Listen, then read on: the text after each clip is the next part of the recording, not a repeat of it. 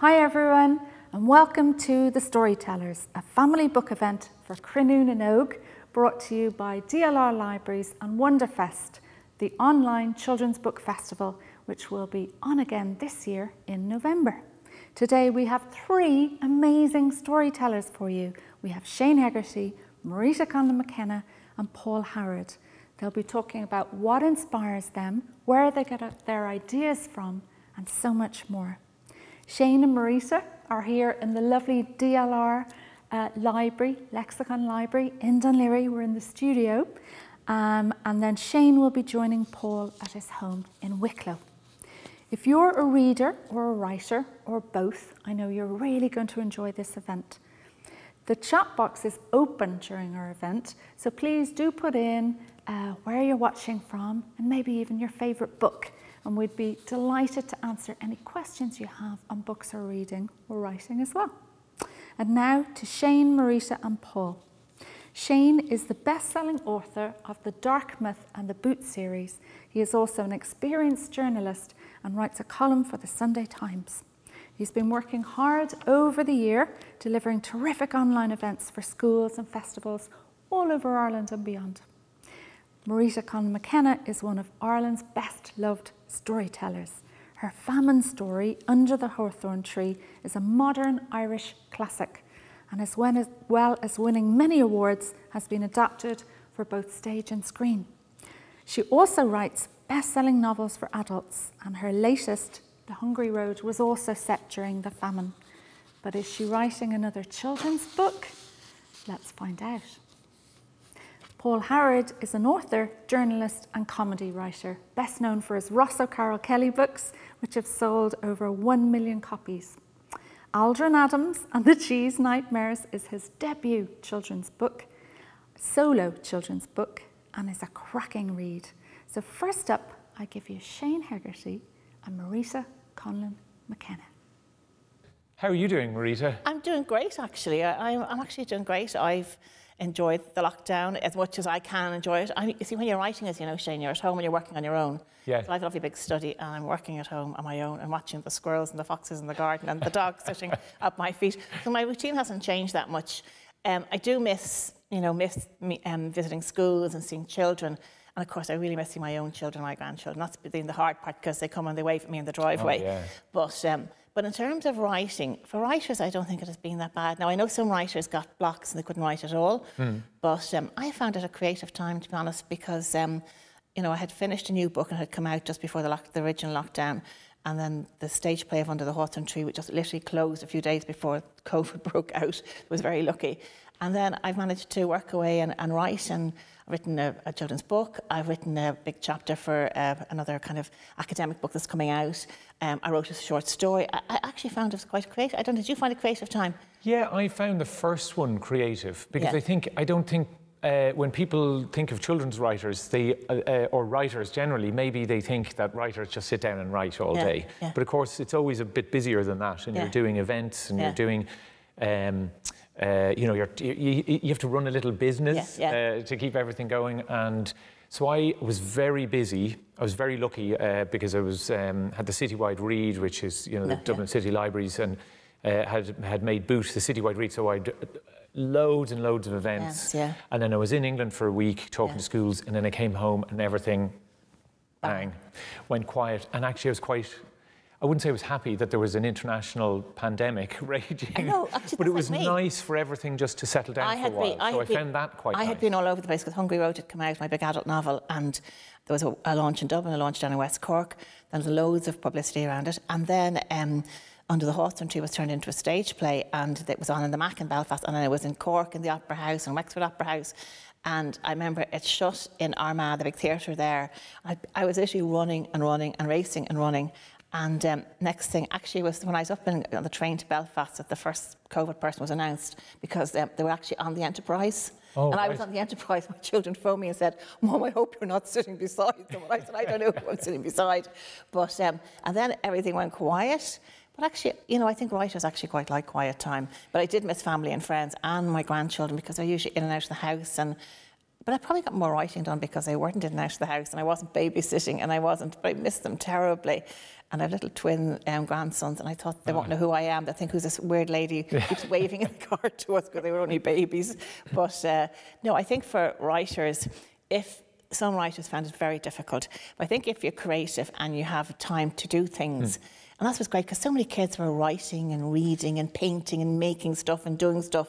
So I think to get around to doing that is brilliant, if you can use the time. Yeah, and funny, I think I found it fascinating. So we have 4 kids at home, and 3 of them are primary school age. And you were doing the homeschooling? Yeah, so we had that, and I was lucky because my wife is fantastic, and she took on the bulk of it, and allowed me to write, and I had a chance to write a new book and all of that. But what was fascinating was I realised that actually in the first bit of it, especially before everybody figured out the homeschooling thing, a lot of what kids did and a lot of what the parents did and a lot of what the teachers did was to do creative things with them. And I sort of found it fascinating that actually when the structure of everything fell apart a bit and everybody had to go home, a lot of the stuff that people went straight to were write a story, draw a picture, find things and kind of make stuff from whatever you find around. And I think maybe it sort of said to me that sometimes we go straight for those creative things at those times when we need them most. And so it's kind of fascinating. Yeah, I think in a way it did show, because I know my own grandchildren as well, that sometimes the school day is so busy there isn't enough time for that. They've got so much homework and things like that. And so I think the actual time to have that and the weekends to be able to do that. And even reading, because my eldest little granddaughter, our house is like coming down with books. It's going to fall apart someday with all the books, tons of books. I'm trying to actually cull some of them.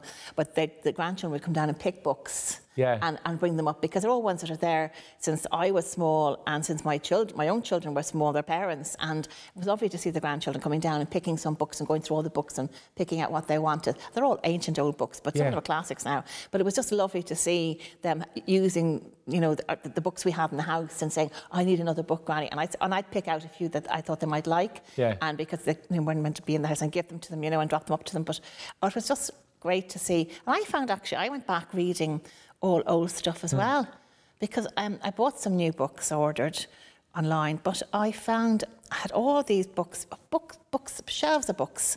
And I said, something, I'm going to go back and read a lot of them again. And I found I made a space in the afternoon that I would, because, if you're writing in the day, you have to take a break. And it wasn't like I was doing normal things, going out and about. So bar bringing the dog for a walk, I wasn't really going anywhere. So it was lovely to take a break then and pick up an old book. And one that I loved, that I had got and actually hadn't even read properly before for some reason. And I just made a time every day to do that. I got through loads of books that had been sitting in my house and I hadn't read or reread for donkey's years. And I tried to do children's books and adult books. So I'd go between the lot of them and just rereading them, which is really lovely because they're special books to me. That's why I kept them. And then some of them weren't special. I said, why am I keeping that book? I actually didn't really like it that much. So I don't know if you got, but you probably didn't because you were young children, so you couldn't do that. Well, the luxury of it. But I love the way that they discover. The Narnia books got discovered during lockdown because they were like that. They were kind of hungry for. They did a huge amount of reading, and they found themselves just looking for anything. And they would just rummage through my shelves and they would find things. And they did have that time, and as you said, maybe for a little while it took the pressure off. But it's left them. My kids are reading just enormous amounts. I think they're all reading a lot more. And I'm sure everybody listening today that they're probably reading. And my little granddaughter, I had an ancient copy of Adrian Mole. It was probably one of the first edition. It was all falling apart because I remember when I was small, I loved that book, Adrian Mole. And my granddaughter got that, and she absolutely loved it as well. Even though my daughters had read it as well, and my son, but it was great to see books that have stood the test of time. That they have another generation can read them and still love them and haven't dated at all, to be honest. And so tell me, when you were young, when was the moment you realised you were a writer? Probably when I knew I wanted. I didn't know I was a writer, but I knew I wanted to be a writer. There's a difference. I was obsessed to read. Once I learned to read, and I didn't grow up in a house. Our house had hardly any books. My mum and dad were not into books at all. My dad never read a book in his life, to be honest. Even Under the Hawthorn Tree, it sounds terrible to say, when I gave it to him, he never read it. It was very sad. He wasn't a reader. But so the house wasn't full of books at all. But really, I remember when I started reading, And I started reading newspapers and magazines that my dad had, and racing pages, believe it or not, and things like the racing page, the racing journal, things like that I'd read. And we used to get different magazines into the house, and I used to read all of them in the newspapers. And then I remember we joined the library in Greystones, because we had a house in Greystones overlooking the sea. And I remember when I got my ticket for the library and a few tickets for the library, that was a big change for me. And because it was the first time I had access to proper books. Yeah. I didn't have any. I only had school books and the newspapers and magazines. And I remember when I started going to the library, I just was obsessed. I'd go to the library every single day. I'd cycle up on my bike, and some of my family wouldn't use their tickets, so I'd get everybody's ticket, and I'd get so many books. But one time I actually crashed my bike. I had so many books on the back of my bike. I crashed my bike. I had one of those fold-up bikes, and my father was actually driving through Greystones in his car, and I tried to wave him, but I had so many books, and when I waved, my books went one way and I went the other way, and I actually crashed into my own father's car on the bike. And then I broke my arm. Oh my God. Oh yeah, I had to go to Hawkinstown Hospital. We don't want to give the impression books are dangerous now. They shifted, because it was a back carrier, and there were so many books, they shifted. And my father was there, and I said, God, I know somebody in that car. And then I could see my dad kind of waving at me, and I said, oh, I better wave back, must be somebody I know. Yeah. I'm not good on cars still, I don't know numbers or cars. And then I said, oh my God, it's my dad. And when I said, my dad, and then into the car.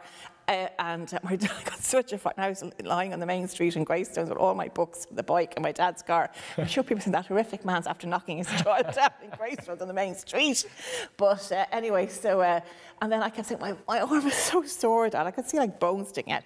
I said, it was really bad, Dad. And he said, oh, you're all right. Now put yourself together. You're grand. And I went home and crying all night, and you're grand, you'll be fine. And the next day then we had a neighbour who was a doctor, and he actually must have heard me crying during the night, and he looked at me in the morning. He said, I think she needs to go to hospital. I think she's broken her arm. So there was no cycling bikes then for 6 or 8 weeks, and I was in a big cast, so I could do nothing. But books were just so much a part of my life. And we started to read, and then once I got pocket money, because I started getting a little bit of pocket money then, and there was a little shop in Greystones called Paddy's that sold like cigars and tobacco for people going on the train, and then, but it also sold paperback books, and had, you know, the Armada paperback books. It had a thing you could turn around, and I started reading every Armada paperback book on the planet. I bought them, and if it was my birthday, I said, I just want books. Don't give me anything, only books.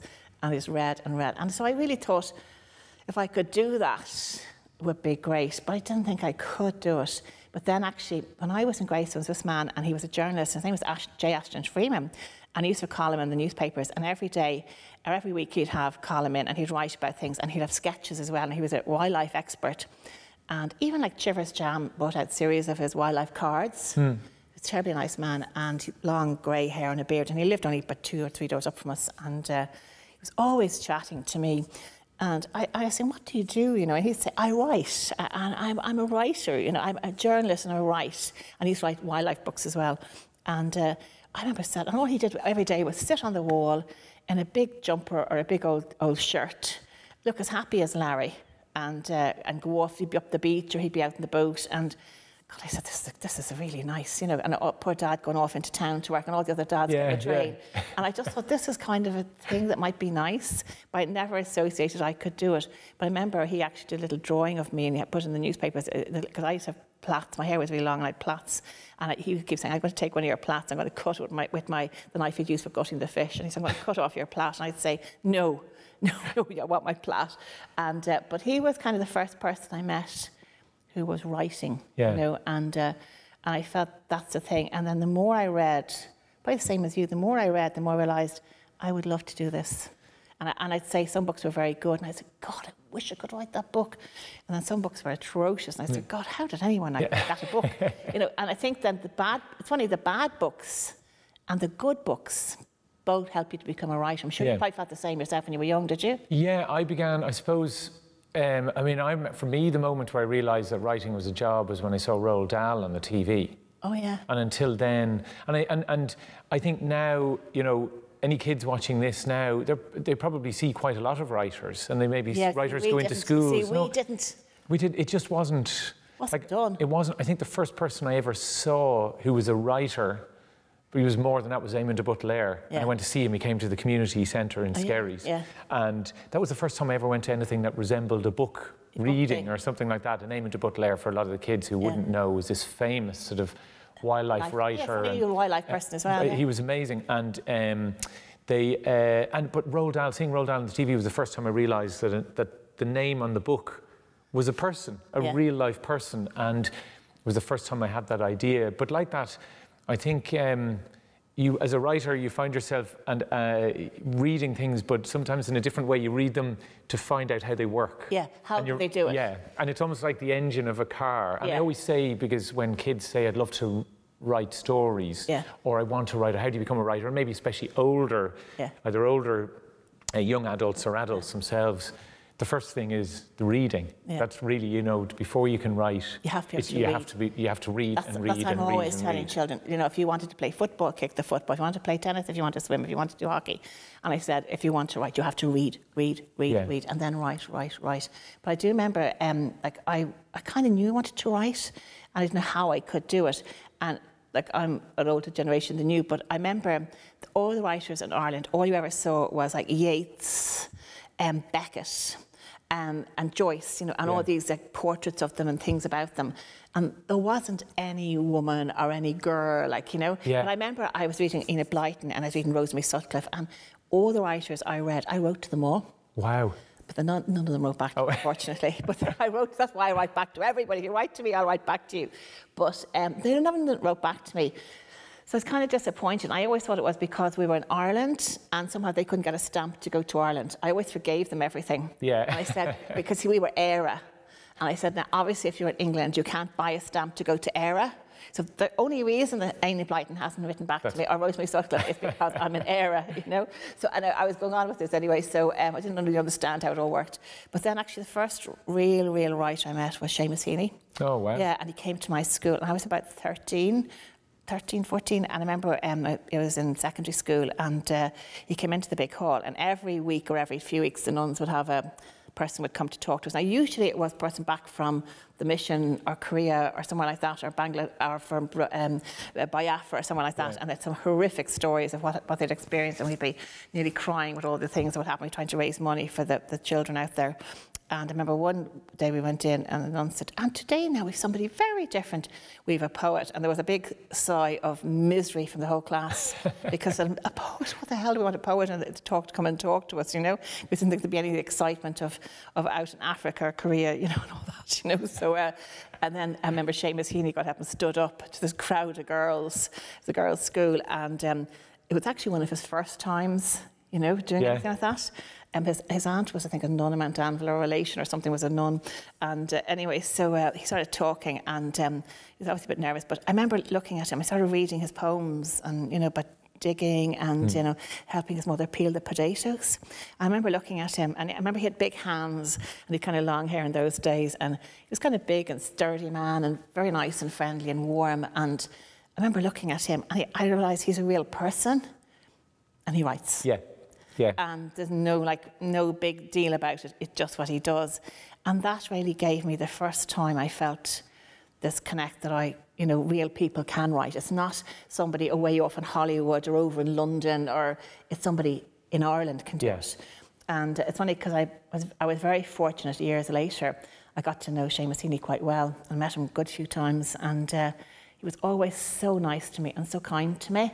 And but I remember I told him about. It's amazing how one writer influences another writer.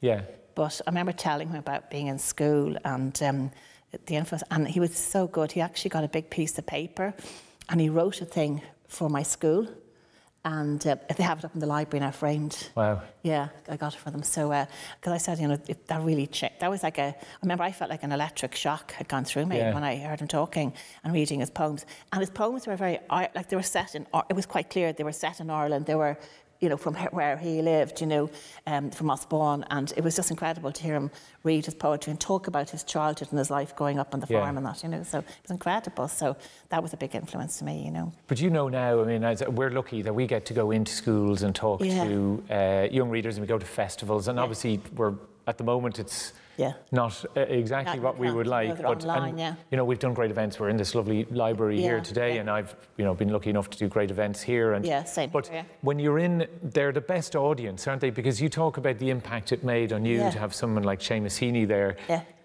The kids are so open, and they're so creative, and they're so imaginative, and they're so keen to share all of that. That it's a special age, isn't it, to write for? Yeah, it's a special age. I think it's a great age to write for, and also I think if you can encourage, because I'm always conscious. I go into a classroom and there's say 24 kids there. 4 of those will probably end up being writers. Now, they may not end up writing books. They might be writing film, TV, scripts, journalism, writing computer magazines. But they don't realise writing is involved in so much. It's not just books or poetry, but like everything they watch on television, everything they listen to on the radio, everything they see in a magazine, every computer game they play. Writers are behind that, and they've got to realise that it's not just all books. Because they say, I don't like books, I don't want to write a book. But, you know, people, do you want to write a computer game? Because someone has to write them. Someone has to write the music for the computer game.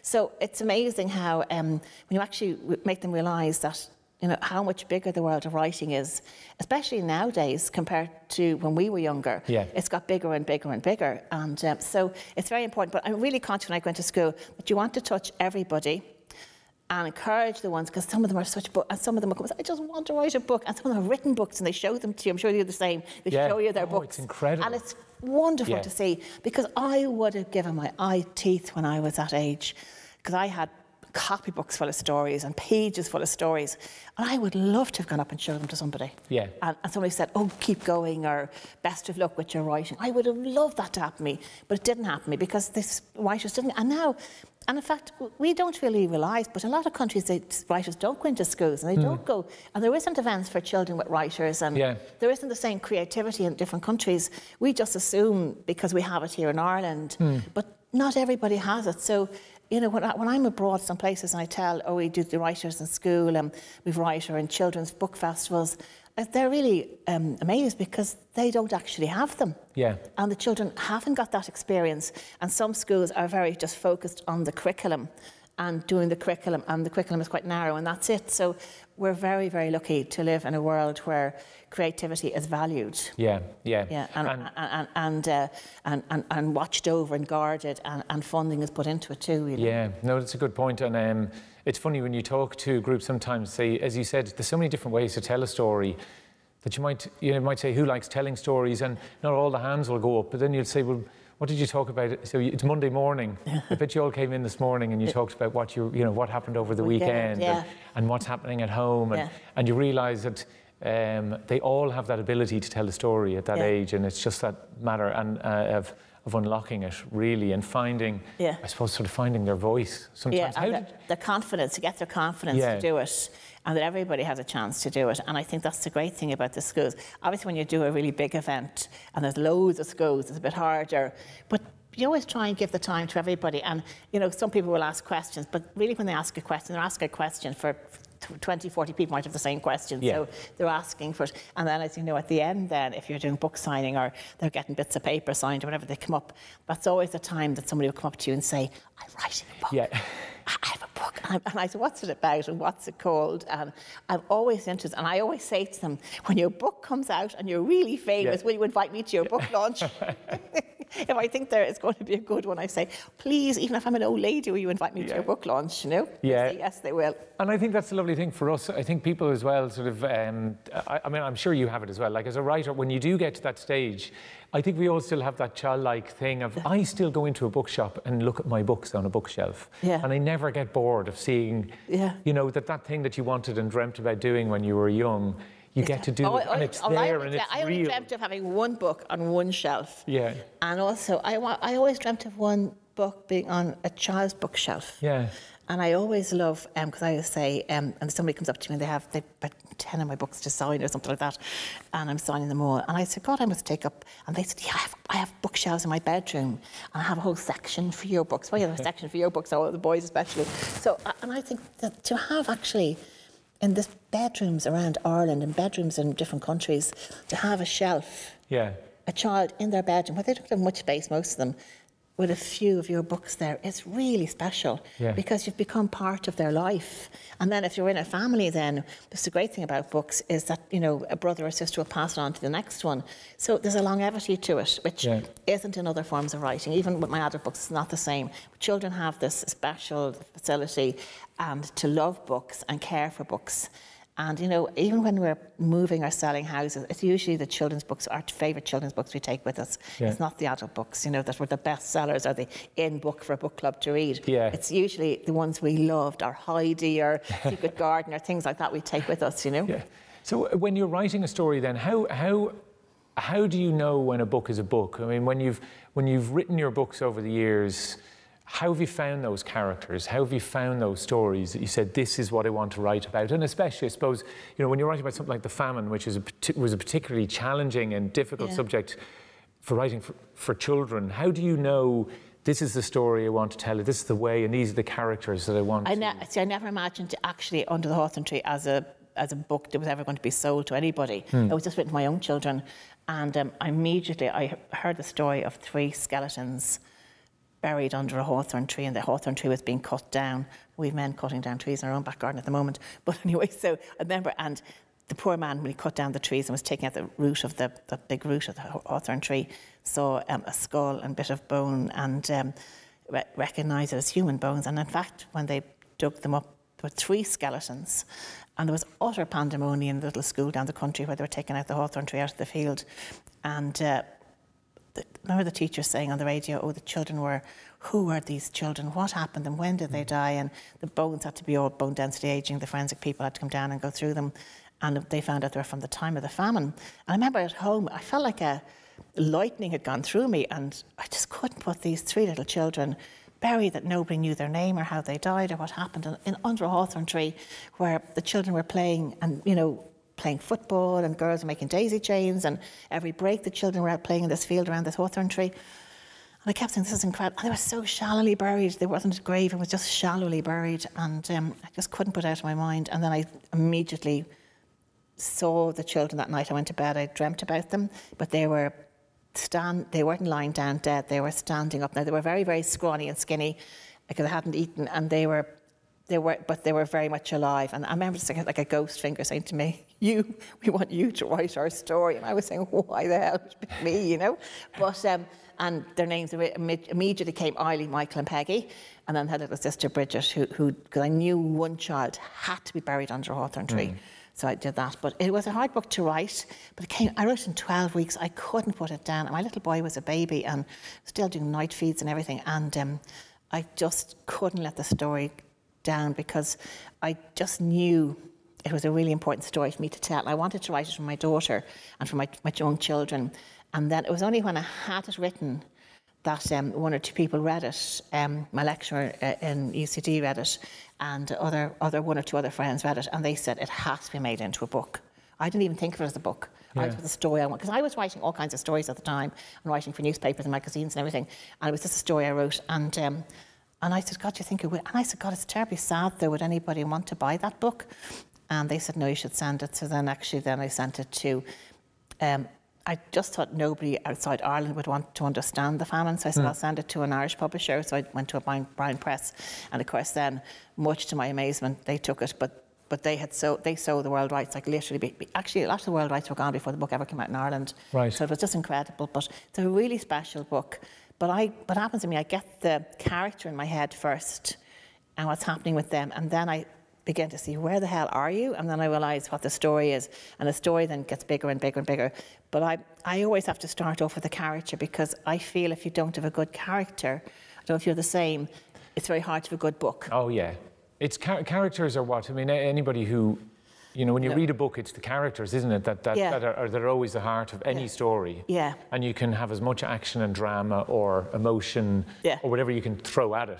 Yeah. But if there's no connection with the character or characters in the first place, it doesn't really work at all. So I always have to start off with the character. And sometimes, I mean, mostly I get the character very easy. And sometimes when I get the character, I don't get the right name. I find names really hard. Maybe as I'm getting older, it's harder because I've used some of the names, I don't know. But I find, like, I might start writing and I'll have the character called some name. And then about about, you know, 10, 12 pages in, I said, I actually don't really like that name. Yeah. It doesn't suit them. And the character's saying to me, this is not me, this is not my name, you know? So then I have to go and change the name.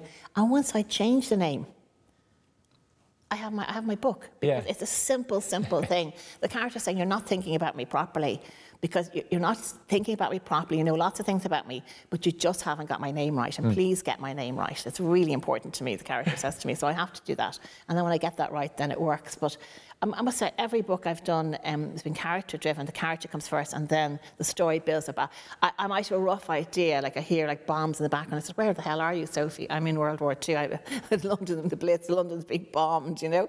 And I say, where are you, you know? And but it's so exciting when you find a new character and a new story, and you be able to like get the blocks to build it and make it. Yeah. You're the same shame with all your wonderful characters. Yeah, but I suppose mine are often a little bit. Well, mine are quite different. I mean, you know, my most recent books are about a robot. Yeah, but he's still a great character, though. Yeah, but I think the thing is, you're trying to find, and I think what I you know, I suppose the challenge for you is different to my challenge, but I suppose there's a certain link in that. You're creating characters maybe across time or across a fantastical world, but they still have to connect. Oh, yeah. So, you know, the challenges that a child is facing in World War II, or the challenges a traveller child are facing, or the challenges that children in the famine are facing. You know, I presume for you, you know, that connection that you make with a reader is so important. And like, do you ever, you know, I don't know if I'm going to, if it's quite the right way to put it, but with modern readers now, and with kids now, has there ever been that worry that, oh, you have to write a certain type of character or a certain type of story because this is what they want? Or do you find that when you find the right character, whatever the setting that they're in, that the reader will respond to it regardless of... Well, I don't know. I hope so. I actually, I'm not a trendy writer. I'm not writing those kind of books. I'm writing a story I want to tell with the characters I've created. And like, I get involved in the book, I go into the world, and usually it's a world I don't know much about, and they bring me into it and I find out about it. But the character really, if the character isn't right, for me it jars. And sometimes I read books and the characters are quite weak. Yeah. And they're not strong enough to carry the book. It's a big idea, but they're not strong enough. And I think sometimes people, especially kids, if they're writing, they need to really think about their character. Yeah. You might have an amazing, fantastic book you want to write, but you have to get a good character to put in it. If your character's weak, it's very hard for a weak character to carry a good book. And everybody, all of us who write, whether we're in school or we're in college or we're older, we all want to write a good story and a good book, and the best one we can. And people get, oh my God, I've got all these great ideas, you know. But first of all, who is going to carry your idea for you? Because give time to so it'll work. You know, if you don't give time to that, you can have wonderful things all over the place, but your character won't carry it, you know. So it's a really important thing. It's your starting point. Yeah. So you have been writing, and you were saying you were writing during lockdown, and you have a new story. New children's book, Well, hopefully a children's book. Hopefully it might come out, I don't know, probably maybe not this end of this year or early next year, I don't know. But when I was growing up, I loved poetry. I said about Seamus Heaney, but I loved Yeats's poetry. And I remember that there's a very famous poem called The Stolen Child, about the fairies taking this child and taking him away from pain and sadness and the human world. I remember I used to read that over and over again. And I love lots of Yeats's poetry, but I always had an idea about changelings and stolen children. And I remember then just into the lockdown, I said, I'm going to try and write something else before I go into another big book, and maybe an adult book or another big kind of book. I said, I'll have a bash at this, and I've been so long wanting to do it. And I started writing it, and it was just such a joy to write about this girl, Anna. And her mum and dad are divorced for years, and her mum gets remarried in London, and they live in London, and her mum goes off on this fancy honeymoon to South America with her new stepdad, and her dad comes and sees her regularly, and she sees her dad. She has a great relationship with her dad, but then her mum says, I know the ideal thing, you can go and stay with your dad for 5 weeks, and her dad lives in Ireland, in Sligo. and she has a little half-brother Jack. So she comes back to Ireland, and she really doesn't. She's really annoyed with her mum because, first of all, why the hell can't she be going to Brazil and Argentina and Venezuela and all these places that her mum is going? But it is her mum's honeymoon, in fairness, you know, second honeymoon. And so she's dumped on her dad, and she gets to this house, Ferry Hill. Now, she'd seen it when she was a little girl, when she was much younger, when her mum and dad were still together. And of course, there's no proper TV, there's no computer games, there's nothing. It's remote. And she has a little half-brother, Jack. And so she finds it really hard to settle and be happy. And then over the space of the few weeks, things really begin to change for her. And she begins to realise it's a different kind of life than she has in London, which is kind of busy. They live in central London. And but also, she keeps finding out things about the house and why it was called Ferry Hill, and things that happened back in their family. And she gets to know this little half-brother, and she really doesn't really care that much about him because she's only seen him since he was a baby, hardly, and you know, and she's stuck minding him. And you know, if a girl comes along and she's kind of 13 and lands in the family, you're going to be used to mind your little brother, so she has to keep minding him. And then these weird things keep happening. He's a kid who just seems to disappear and would walk off with a stranger, and he walks off with lots of strangers. And then she begins to realise this is really bizarre, and actually, she begins to suspect someone's trying to kidnap him. And she said, why would they kidnap him? They've the family are not that wealthy. They don't have anything of value. And she begins to realise it's connected to the fairies. And what happens with the fairies is she begins to realise they can shapeshift and change. And so she doesn't realise that at first, but then she begins to realise that her brother is in absolute danger. And she meets this boy down by the lake, Daniel. And he's always on his own down there. And he shows her the birds, and he shows her the woods and the forest. And he's really very unusual and a very different boy. He's not like any other boy she ever met or ever knew before. And Daniel, she begins to realise something really strange about him. And the next thing, her brother goes missing. And, first of all, the fairies come into the house. They do terrible things in the house. I don't want to give the book away, but her brother goes missing anyway. And she's, you know, the police are out hunting from everything. It's terrible. They're really worried. And he comes back, but she meets Daniel, and she hasn't seen him for a few days, and she tells him that her brother had gone missing. And she said, oh, thank God Jack is back. And he said, what's Jack like? And Jack is very quiet, and he comes back. He's very different. And he said, he's not your brother. And she said, what do you mean he's not my brother? And he said, he's a changeling. And she said, what's a changeling? And he said, what you don't want in your house. And so it's a kind of a very big story. And then she has to go and get her real brother back. And she's been trying to tell her dad and her dad's partner about strange things happening. And they keep thinking she's imagining, and that she's looking for attention, and she's, you know, just being, you know, feisty, being heisty, because she's sent to live with them rather than being off with her mum. So it's kind of a mixture of different stories, but I really had fun writing it. I really had fun, you know, using the fairy things, you know, from Yeats. Yeah. And actually I went back to a lot of his poetry and got imagery he used to build into the story. And she goes to get him back, and it's a really big adventure when she goes to get him back, and she's attacked by every god's creature on earth. But anyway, so it's a different book, and I'm happy to have done it. And I believe you're very happy to read some of it for us today as well. I'll read just a tiny bit. I'll talk a little bit about shape-shifting and things that happen with her. But it was a book I didn't think I'd ever write, and it's been in my head for a long, long time.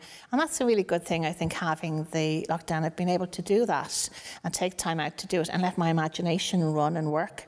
And it's a simple book, simple to read, but yet quite complex ideas, and to get the hang of it. But I hope readers will like it. I really enjoyed writing it, and I really liked the setting of the book, because she's been always on her own with her mum in London, and she sees her dad, but when she comes back to Ireland, she realises she's cousins, and she learns how to ride, and she learns how her dad brings her surfing, and she's in a whole new world that she's never experienced before. And I think it's very different for her, but then it's different, but also it's really weird. The magic part of it is really weird. So that's something out of her realm altogether, that she's never experienced in London, having anything like this happen to her before. So it's different. Great. Well, you're going to read some of it now. Yeah. Just going to read a little bit of a chapter from Ferry Hill, my new book. As Anna is living in the countryside, has come back from London, living with her dad and his partner, stuck in the middle of nowhere where she doesn't want to be, and stuck with little half-brother Jack, who's always disappearing. Maggie had sent her to the shop to get some fresh bread. Walking with Jack was so slow as he kept stopping to look at things. "Jack, if you walk a bit faster, I'll buy you an ice cream," she cajoled, though she had no idea if the shop even kept ice cream, but the promise at least got him to hasten his pace. There was nothing of interest in the tiny village, just a grocery shop, a pub, a church, and a small school that had closed down a few years ago. The sun was hot and they were both tired by the time they reached the shop. 3 bicycles were propped outside it, the young riders inside standing at the counter. "Ice cream," reminded Jack, making a beeline for the ice cream cabinet and pointing at an expensive covered cone with nuts. "I'm not buying you that. What about this froggy one?" she cajoled as he began to get stroppy. "Or this orange rainbow one, or the chocolate and vanilla penguin one?" "Penguin one," he pronounced, as she grabbed the cone for herself before getting a large carton of milk and a loaf of bread. As the boys ahead of them counted out the money, she let Jack have his ice cream. He'd already had a few licks of his chocolate-coated vanilla ice as she paid. Packing things in the shopping bag, she realised he was not near her, and grabbing the change, she went outside, where the boys were chatting in the sun. "Have you seen the little boy that was with me?" she asked them. "Nah." "Maybe he's still in the shop." "No, he's not there." "He's with your friend," said the boy in the football shirt as he sat on his bike. "That other girl." "What other girl?" "The one that was with you. She stayed out near the door talking to him," said the other boy. "They went up that way." Anna walked quickly. What girl were the boys talking about? She hadn't seen anyone.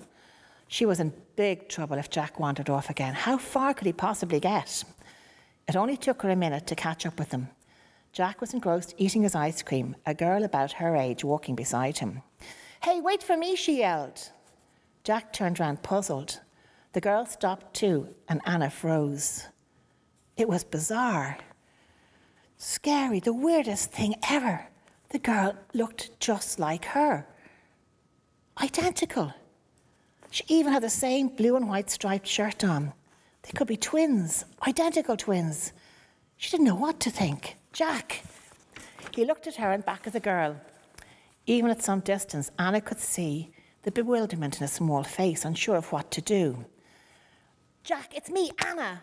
Don't move," she breathed as the other girl began walking with him off the road towards the trees. Suddenly, Jack's ice cream tumbled on the ground, and upset, he bent down trying to save it. Anna was beside him in an instant. "Thanks for catching him for me," she said, trying to be friendly. The girl said nothing, her face a paler image of hers, which seemed to suddenly shimmer in the sunshine, her eyes cool and distant as Anna stood face to face with her. "Who are you?" Anna asked shakily as she lifted Jack in her arms. "Are we related?" The girl said nothing, not a word. "It's all right, Jack," she soothed, for he was hot and sticky and upset, clinging to her like a little monkey. She turned to the girl to ask why had she gone off with her brother instead of waiting for her. The girl stared at her. Anna was scared. It was like looking in the mirror. But the girl seemed to fade before her eyes and in a blink just vanished. Anna was stunned. What had just happened? Wondering where her lookalike had gone to. The resemblance was eerie. No wonder Jack had gone with her. They could be twin sisters. She was tempted to try and follow the girl, but she could see Jack was tired. "Come on, let's get you home," she coaxed, letting him have her own ice cream as she tried to shake off the strange feeling of having met her double. Later on, she asked, "Dad, do we have cousins or relatives living around here who have a daughter, a girl about my age?" Anna asked her dad over dinner. "No, there's just Liam and Ted and their families," he replied, "and Jenny's the nearest to your age. Why?" "It's just, I saw a girl today who looks really, really like me. She's almost identical to me. We might have a few distant cousins, I promise, but there is no one your age who looks anything like you," he laughed. Anna stared at her plate. Instead of being reassured, she felt suddenly fearful of the strange girl and whatever she was up to. You have to read the rest of the book to find out what happens. And now from glamorous Dlr all the way to just as glamorous, and maybe even slightly more glamorous sometimes, Wicklow, and to Paul Howard, who has written this wonderful, and if you like a book that not only has adventure and jokes and strange characters and a proper villain and a great hero, but also a book that I think has more smells in it than any other book that's been written for a long time. then you love Aldrin Adams and the Cheese Nightmares. And Paul Howard is here to tell us all about it. Paul, how are you?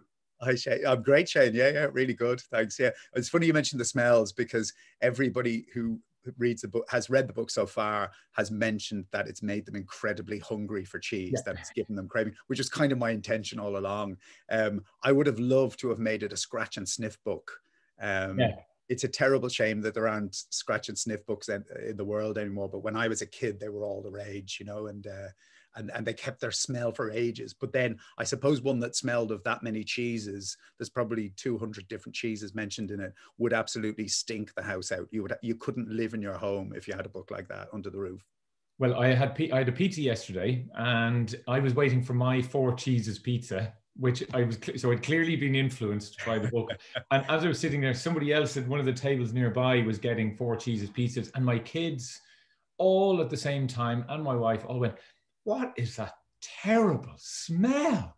What is it?" I was like, that's people having the dinner that I'm about to have in front of you now. So they are particular. Like, what is it about cheese, and what is it? I know you're going to tell us a little bit about the story behind the book, but you know, what is it about cheese that you decided to kind of put at the center of this story? Well, cheese is my favorite food, by a considerable distance as well. But for as long as I can remember, I've had a difficult relationship with it. You know, on the one hand, I'm completely and utterly addicted to the stuff. Can't pass the cheese counter in the supermarket without stopping to pick something up. Favorite cheese in the world, favorite food in the world. But on the other hand, eating it after dinner, late at night, always causes me to have strange dreams and often nightmares. So that was kind of the fascination with it, really. The sort of property of cheese to sort of give people nightmares. It's often dismissed as an old wives' tale, but I can tell you it's definitely true, because it happens for me. Mary, my wife, she gets cheese nightmares as well, and it was a few years ago in the middle of the night. We'd often wake up in the middle of the night and kind of, after eating cheese, and exchange our nightmare stories with each other. And it was out of that the idea arose for a sort of superhero character, a child superhero who can eat cheese before he goes to bed, think really, really hard about somebody, maybe one of his friends, and access their dream state and help them with their anxieties and fears that manifest as nightmares. Great. So when did you start writing the book, and when did you know, how does a book go from being this idea that you have in the middle of the night and this vague thing to this story and this particular hero, and you know, and the villains and everything put together? When did you start writing it and plotting it out? It germinated in my head for probably 3 or 4 years before I did anything with it. And sometimes that's the best way. You know, I have some ideas sometimes, and I sit down and hammer away at the keyboard, and then, you know, 3 months later it's done. But this was one of those ones that I felt really needed to sort of cook along in my head. And I let it cook for 3 or 4 years, and then I did a first draft of it about 2 years ago, 3 years ago. Wasn't terribly happy with it, but I kind of established the principle, the main plot device, if you like, that this kid, he hears somebody's in trouble, he hears they're having bad nightmares, he eats the cheese, goes into the dream. But the first draft I wrote, it didn't feel like the origin story, which this is.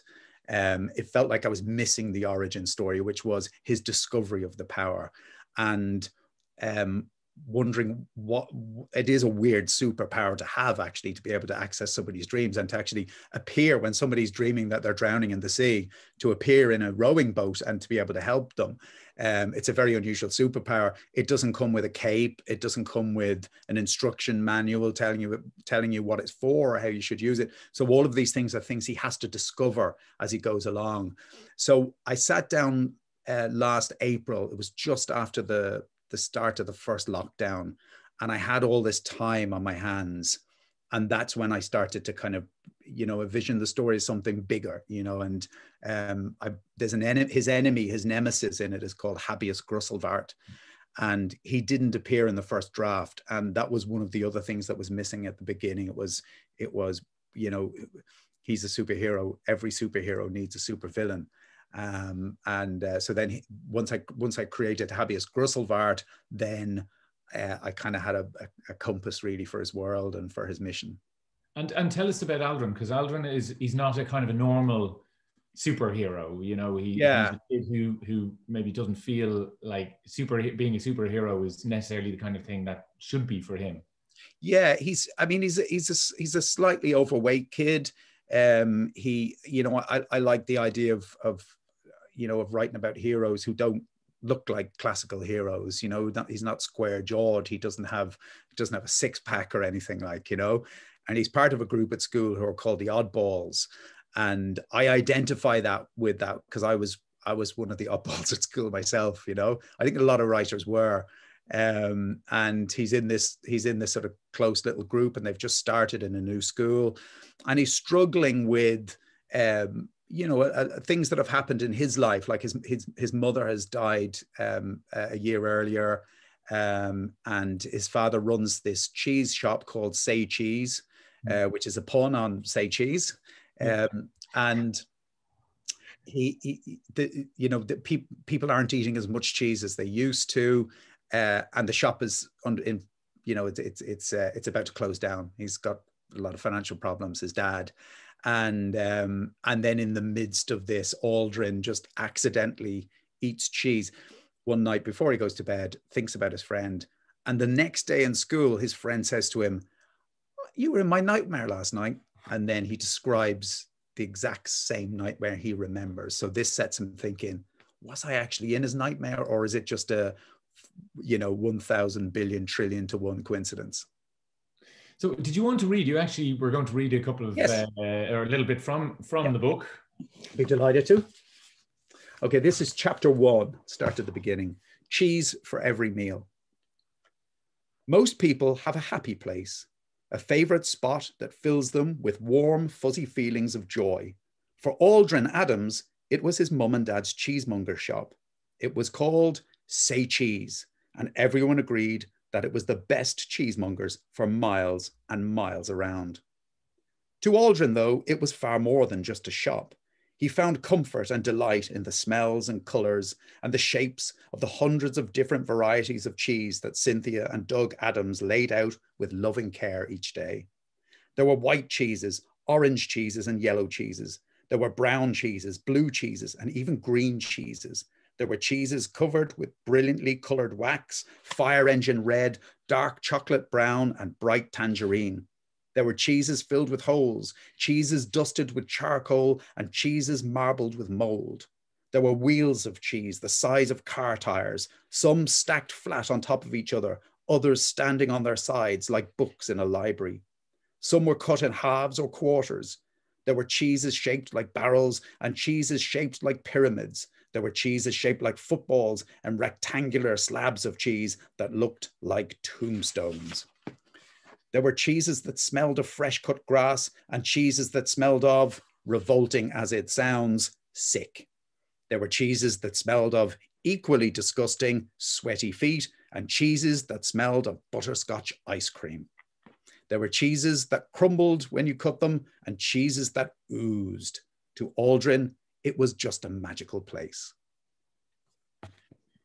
I actually, about halfway through there, realised my mouth was watering. And it is, even when you go to the bit where it smells like sick. Yeah. And that's the thing about when you're writing for kids, they love that stuff, don't they? They just love, they love the stuff that's kind of more disgusting. That's what they want to, I really want. I mean, I know from my own point of view, the books I loved as kids had that element. As a kid, they had that element in them, you know. My favorite book when I was a child was Fungus the Bogeyman by Raymond Gray. And I think it was my favorite book because it was banned in our house. My mother looked at it one day. I took it out of the library and my mother looked over my shoulder and saw what it was about, and that was it. And, you know, for anyone who hasn't read it before? I mean, you know, this is a family of bogeymen who live, and essentially it's kind of like a kind of working class existence, kind of very much like my life at the time, you know, and they kind of live in caverns underneath our feet in these kind of red brick Victorian houses.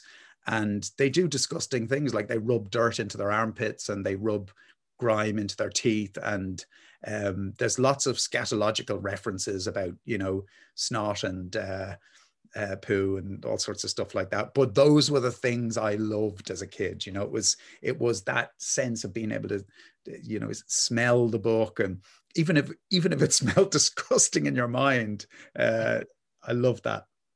I tell you, there's no better way to get a child reading than to tell them they can't read something. There's no better way than to get them fascinated about something than to say, you can't look at that. Yeah. You can't look at that. It's exactly, sometimes it's kind of maybe the easiest way to get kids to read. I remember Adrian Mole was the thing when I was growing up that I was not allowed to look at. The Secret Diary of Adrian Mole, which, you know, is you know, it's not a kid's book, but it was a book that it had the you know, aged 13 3/4 on the front. So I was told I had to wait until I was that age before I could read it. Yeah. And in my mind, it became the greatest thing that I would ever possibly read, because it becomes even better in your head when you can't. Yeah. So what kind of kid were you then? Were you were obviously a reader as a child, but you're big into your sport. Were you? Yeah, I mean, I liked books. I was an outdoor kid, though. You know, I love sport. You know, but I remember when I was I'd say about 10 years of age, the first mobile library appeared in our community, and I grew up in Ballybrack, and it parked on Churchview Road? Yeah, Churchview Road in Ballybrack Village, and just pulled up there, this huge truck. And we used to have fun every Wednesday. About 30 or 40 of us from the estate, we would go and rock the mobile library. That was the fun, you know, just rock it back and forth. One day the librarian came out and she said to us, she was laughing. She said, that's great fun, but well, I tell you what's even more fun, what we have in here. If you thought about coming inside, we went in, and it was amazing. Like, it really was. I mean, I went to the library when I was a young kid, but a lot of the books, I suppose, that I was reading as a child were very, because I grew up first in England, they were kind of very Anglo-centric books, you know, like we read Just William and those kind of books, but that, discovering the mobile library in Ballybrack Village was it's just one of those moments, you know. It's kind of it's just one of those kind of discovering rock and roll moments almost, you know. There is something still, I mean, you know, for me as well, like the magic of a library, the magic of standing in front of a wall of books. My library here in Skerries, where I live, is just up that way. It actually looks a little bit like your sort of backdrop there, the bookshelves. It's small and it's tiny, and it just had all these books and all these discoveries. And it felt like every time you sort of pulled something out, you would just discover something new and magical. And were you that kind of reader when you were younger, that you would just find new things, always looking for new adventures? I'm still that kind of reader now, and I go to a lot more bookshops now than I do libraries. But when I can't pass a bookshop, it's an absolute curse. But I'll come out with 12 books all on different topics. Like, you know, I'll come out with a book on music and a book on sport and, you know, some fiction. And so I sort of, you know, I pick from lots and lots of different trees. And yeah, I was like that as a kid as well. Like, I read a lot of nonfiction. I loved books about space.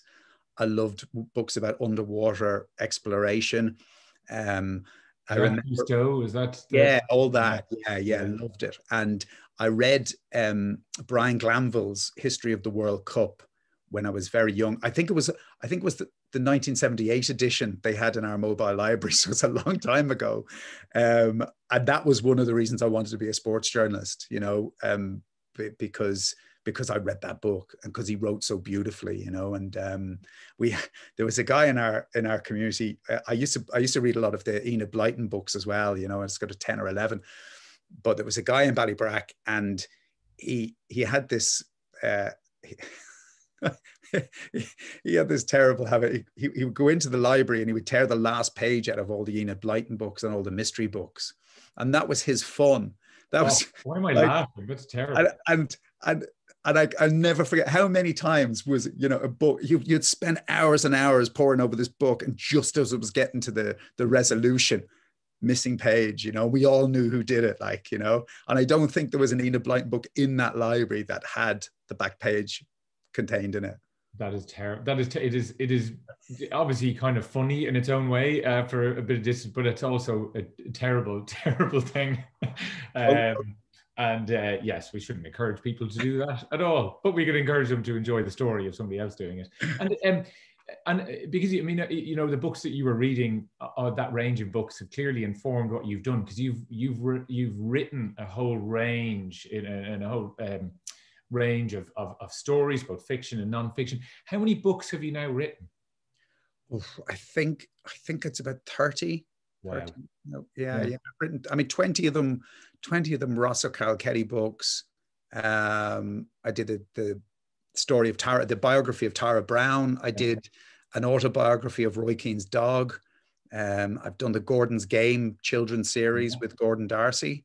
There you go. Have it here. Yeah. So we have a big fan in my house. Absolutely loves these books. He's mad about rugby and mad about the books as well. They're so much fun to write, the Gordon Darcy books, because to get a co-author like Gordon, who's happy to put all of the embarrassing things that happened to him in his rugby career out there for people to enjoy, it's really refreshing, you know. And there's a story in the last book about a time he scored what he thought was a try, how he had the ball and he dived over the line and jumped up and was kind of running around punching the air and realized he'd only crossed the 22-meter line. And Gordon has like dozens of these true stories about, you know, mess ups, things he did in his career that embarrass him, and he wants them all in the books, which is great. Great. And and that leads us, unfortunately we don't have a huge amount of time left, but it leads us kind of neatly to that question of what's next for you in terms of children's books. So what your plans are, whether it be, you know, another Aldrin Adams story, whether it be another Gordon Game story, or whether it be something else. Well, you know what's like, Shane, you tend to work a year ahead of publication. So when a book comes out, you're already working on the next one. So I've just finished the third book with Gordon and the Gordon's Game series. It's called Lions Roar. And Gordon goes off and plays for the Lions against South Africa. And I'm just about to start work on the follow-up to Aldrin Adams and the Cheese Nightmares, the second book. I've plotted it out. I don't know, are you the same, Shane? Do you plot everything beat by beat, or do you? The way I like to do it is I like to know where I'm starting and where I'm finishing. Right, okay. And then I will often have a kind of a loose plot going through it, but I give myself license to change all of that. So I tend to, if I know where I'm going, and often when I'm talking to young writers who struggle to start a story, I'll often say to them, actually, if you can figure out where the end of the story is, you can often, it's a bit like getting on your bike, and if you know where you're going, you can have a bit of an adventure along the way. You know where you're going to. Sometimes if you want to go somewhere but you've no idea, or rather when if you're just kind of wandering blindly, you don't really have any plan, and it's much harder to do these things. So that's how I tend to work. I tend to know what's coming. Are you quite a tight plotter? Yeah, I am, because probably because of my experience with the Ross O'Carroll-Kelly books, I plot them out beat by beat. So I know when I sit down, the 15 things that are going to happen in chapter 1, chapter 2, chapter 3. But like you, I mean, I will deviate from the plot. If something isn't working, or if I think of something better along the way, I'll throw it out. But I like to have that framework. So the next Aldrin Adams book, I have beaten it out the entire thing. So I know exactly what's going to happen. I have excellent editors in London who will tell me whether these storylines stand up to scrutiny. And that's a great thing as well about writing children's books. There's so much there's much more attention to your story than there is with an adult novel. Like my Aldrin Adams was read by probably 7 or 8 readers in London, in the Puffin office in London, who gave me great feedback. Because like I said, it is my first solo venture into children's fiction. So, you know, there's times I didn't know what I was doing, frankly. I think by the end I did, but I think it's always good to remind yourself of that you know, you haven't done this before, so make your mistakes in your early drafts and just make sure the last draft is perfect. Yeah. Well, look, I have to say I thoroughly enjoyed it, and I'm looking forward to sharing it now with the kids at home, who I know are going to love it. And so best of luck. Thanks, with Shane. Aldrin Adams and the Cheese Nightmares, and these wonderful drawings by Lee Cosgrove that are in it as well, and also with future Gordon's game, which we're looking forward to. Obviously, after the Lions have their victorious tour of South Africa. When is that out, by the way? Is that out in October? Great. Yeah. Okay. So we'll all be walking around in our Lions gear, after that, and enjoying the story. So it's been brilliant to talk to you, and best of luck with everything. Thanks very much. Thanks a lot. Thank you so much to Shane and Marita for a fantastic conversation about books, about reading, and so much more. And thank you to Wonderfest and DLR Libraries for supporting this event for Cruinniú. I do hope you've enjoyed it, and go out there now and be creative.